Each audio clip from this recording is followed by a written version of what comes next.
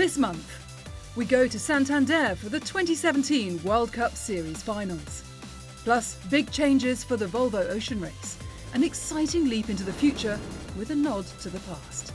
But first, Bermuda, the venue for the 35th America's Cup. A spectacular setting for a show like no other. Flying cup boats, super yachts, the J-Class and the Youth America's Cup pulled the crowds. And the World Sailing Show was there.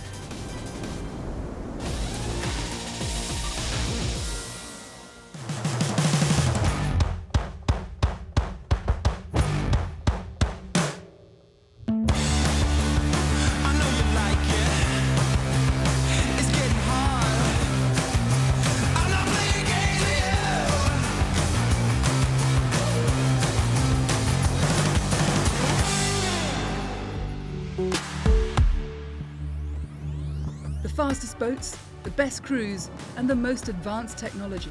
Yet little was known about how the 35th America's Cup would unfold.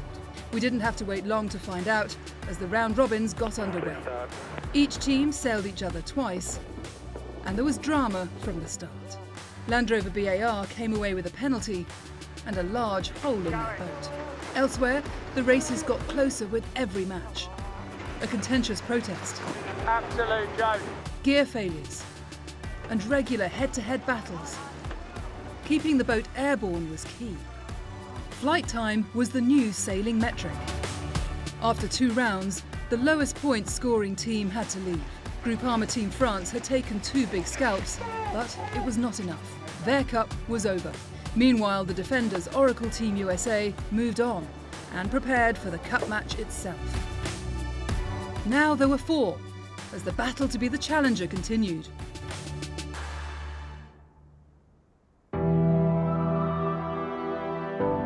But Bermuda wasn't just about high-performance foiling cats. The Cup's grandparents were also in town. The J-Class. Only 10 were ever built from just 20 designs, and their reign lasted less than a decade. In the 1930s, they were the most technically advanced yachts in the world. For 87 years, they've been the epitome of the America's Cup. Today, little has changed. Although they're beautiful and they weigh 150 tons and have heated towel racks and air conditioning down below, from the deck up, we have the latest technology, carbon fiber rigs, carbon fiber rigging, carbon fiber sails, just like the highest tech materials, engineering and design as the airfoils that are being used on board the catamarans.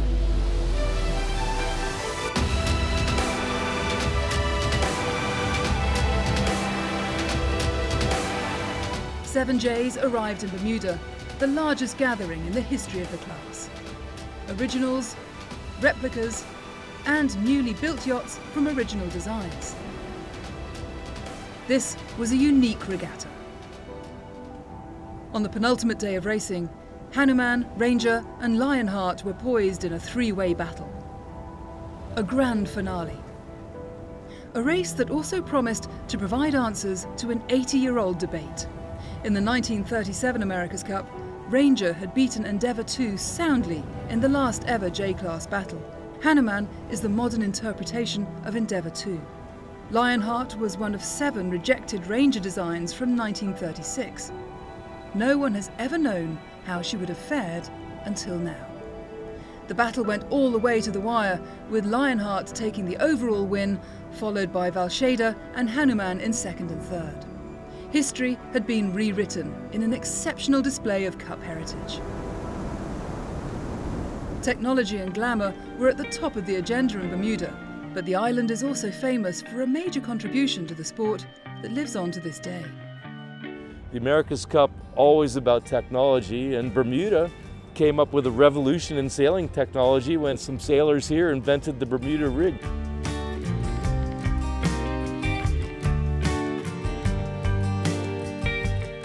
Very fitting that the next step in technology, wing sails and foiling catamarans, is right here on the same waters. The Bermuda rig is the triangular sails you see today. Jay Kemp has spent 10 years recreating this historic vessel and educating Bermudan children about their maritime history.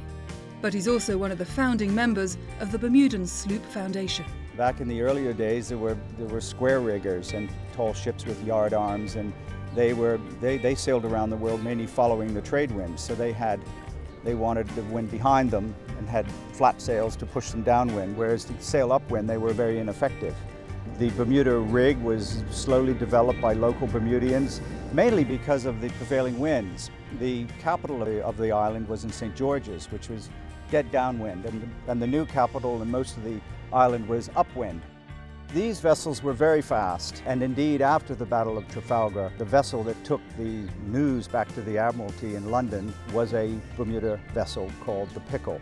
So she was Nelson's fastest messenger ship, and that's a really clear example of how valuable these ships were, not only to Bermudians, but to the British.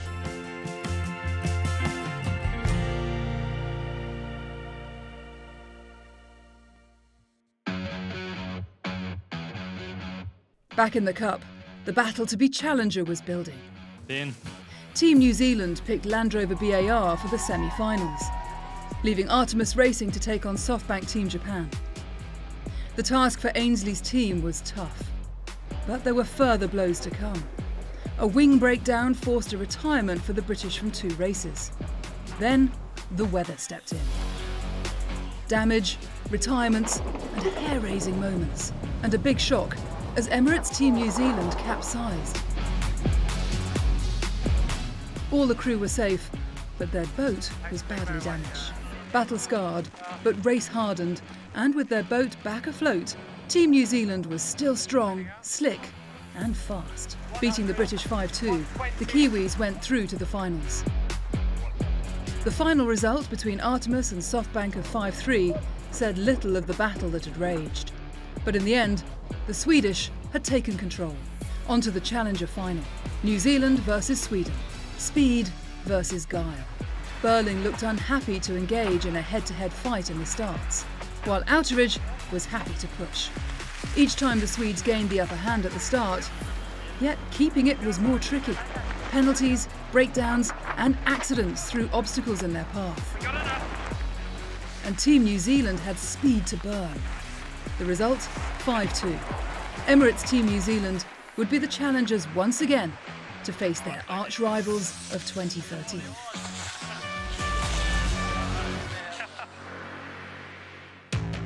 Creating a pathway for aspiring Cup sailors has been one of the goals of the modern event. Running between the main America's Cup race days, 12 national teams comprising 6 sailors aged 18 to 24 took part in the Red Bull Youth America's Cup. Going into the final day, Land Rover BAR Academy were leading overall. Switzerland's Team Tilt and Team France Jeune were just behind. But defending champions NZL Sailing Team of New Zealand mounted an impressive last-minute comeback, taking 2 wins before the final race. To take overall victory, New Zealand needed to keep 3 places between them and the British. And as BAR Academy trailed the field in the final race, a Kiwi victory was on the cards. Yes, boys, that's all we can do. As they took their 3rd win, the Kiwis believed they'd done enough. But in a bizarre twist, as SVB Team Germany hit the final mark, slowing others down in the process, the British sailed around the outside to finish 2nd. Enough to retain the British victory.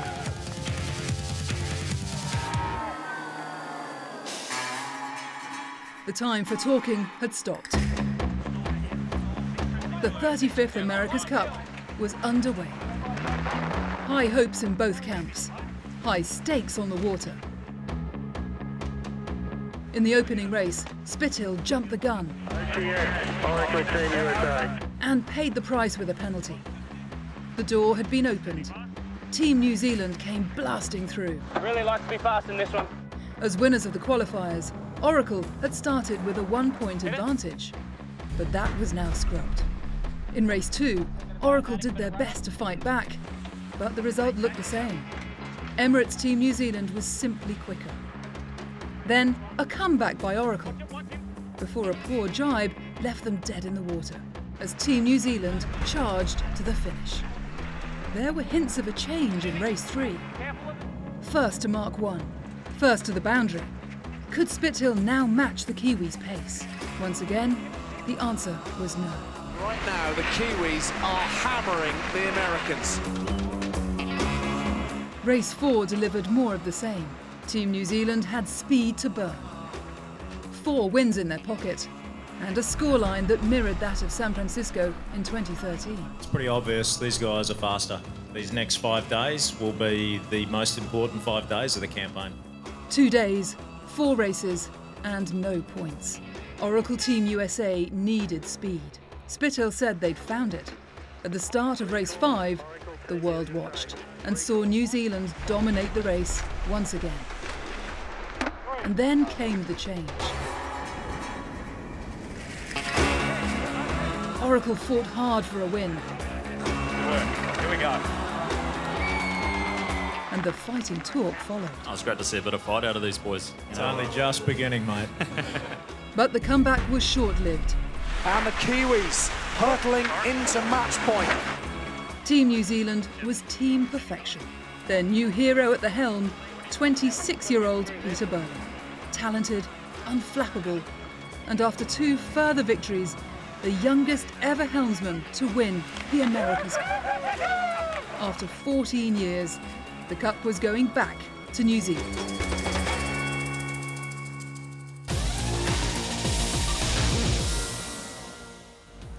Coming up next, the fierce intensity of the medal racing from the 2017 World Cup Series finals, and the Volvo Ocean Race announce a radical shake-up for the future.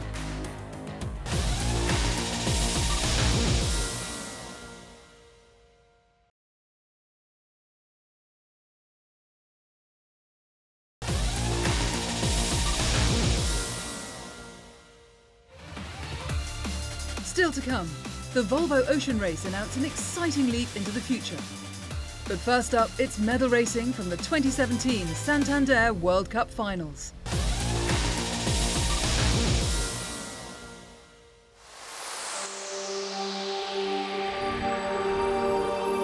After a full-on and challenging week of intense racing in Santander, the medal racing would determine who would be crowned 2017 World Cup Series champions.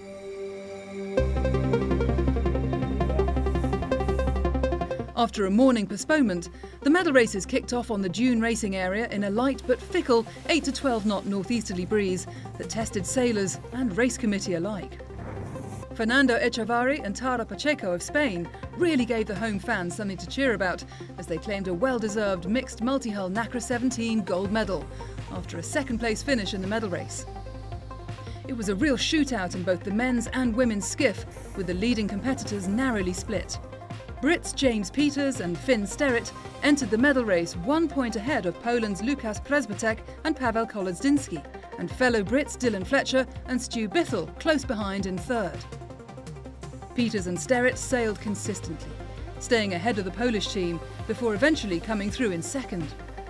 We just sailed really consistently all week. We didn't actually win any races, but we just went out there and put ourselves in the mix. Przybystek and Kolodziński finished in fifth, which was enough to seal silver. Brazil's Martina Grael and Kahena Kunz continued their dominance in the 49er FX, adding the World Cup Series title to their list of honours. But it was not all plain sailing. It's been actually a really hard week and lots of mistakes, but we've came out just on top. The Brazilian duo had commented earlier in the week that they'd found the going tough. But like true champions, they really dug deep and pulled out a gold medal winning performance. They entered the medal race just 3 points ahead of Charlotte Dobson and Saskia Tidy of Britain. A 4th place for the Brazilians and a 6th for the Brits ensured it was Brazilian gold and British silver. Nico Parlier of France was head and shoulders above the foiling Formula kiteboarding fleet all week long and confirmed gold with ease. Feeling very happy. It's a big honor for me to win that event. His victory ended Oliver Bridges' 3-year run of World Cup Series victories, but Bridge did enough to clinch silver. Defending World Cup Series champion Kieran Badlow of the Netherlands had given himself a solid 16-point advantage over Frenchman Louis Giard in the men's RSX windsurfer.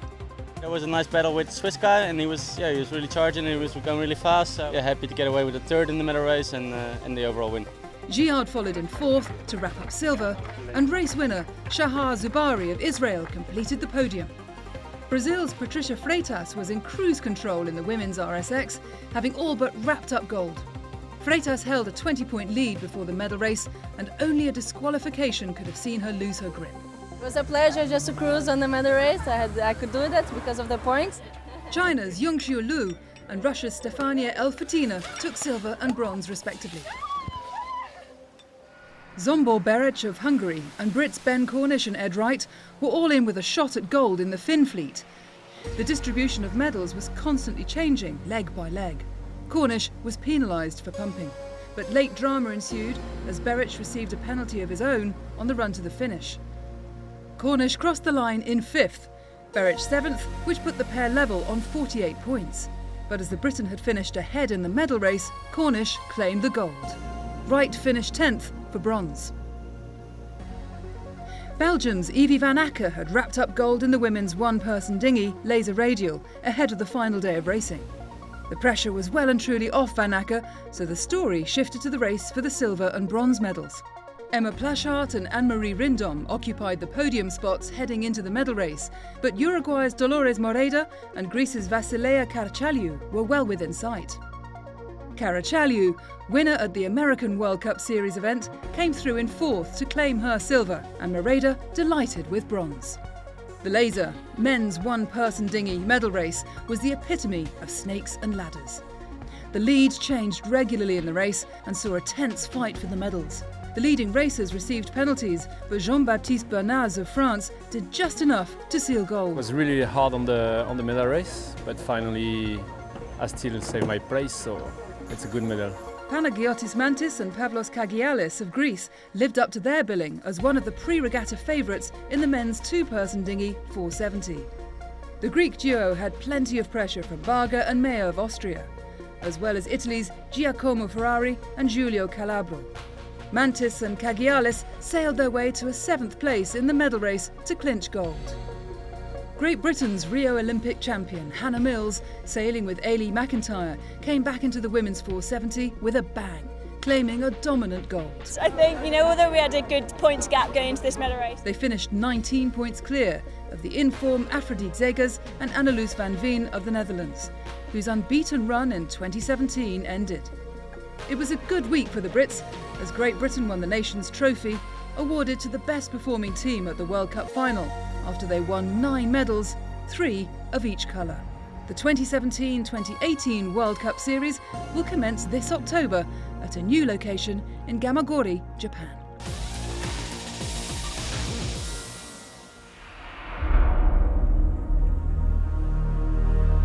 "44 years ago, one race started an offshore revolution.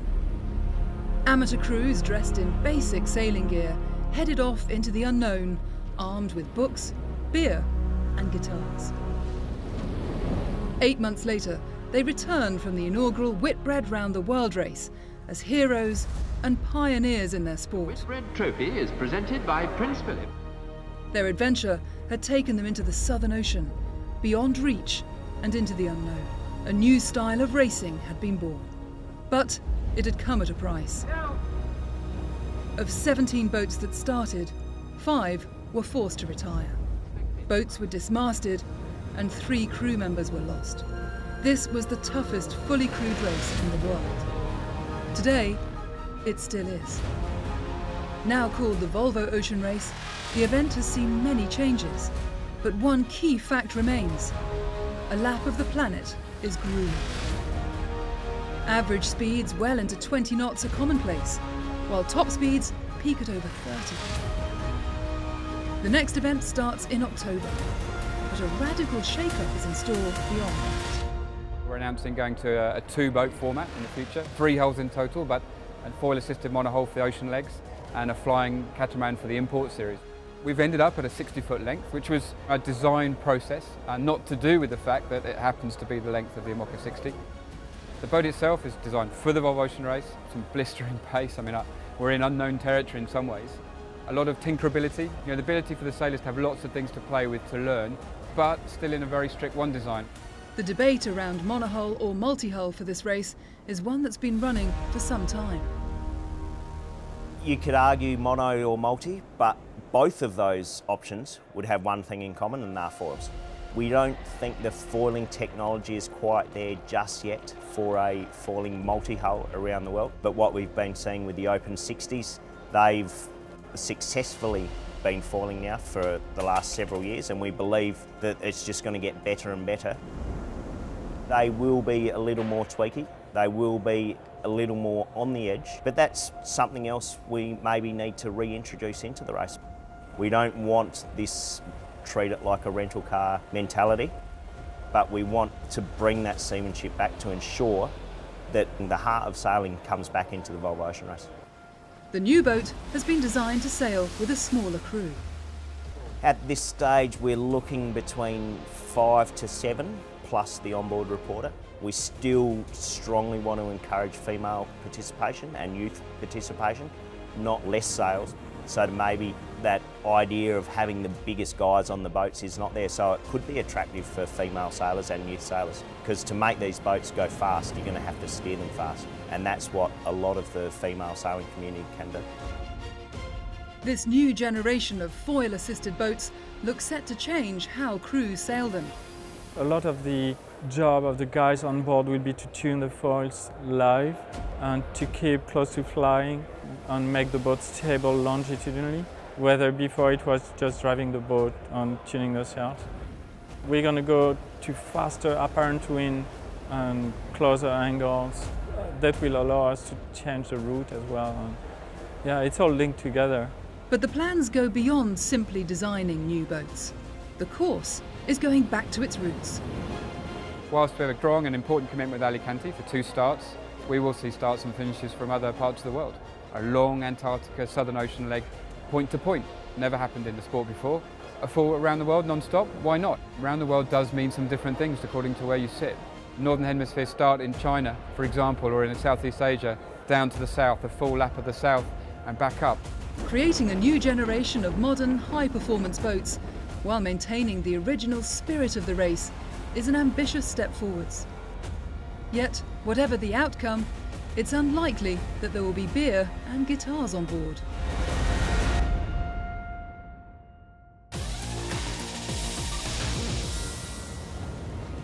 Next month, 4 monster trimarans and 1 ocean liner race across the Atlantic.